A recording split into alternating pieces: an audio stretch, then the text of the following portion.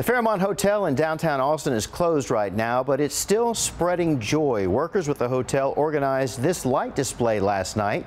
Crews took us behind the scenes to show us how it works. They basically go room by room, turning lights on or off to make it happen. The way that the design works is it begins in software and on a piece of paper. We create the image, we superimpose it in Excel to where each window represents a part of the image, and by contrast we show varying rooms that actually show lights coming through, and those rooms that are dark we put the blackout curtains on to create that contrast and show an image that we wish to show to the city. Takes some work, but it's worth it, isn't it?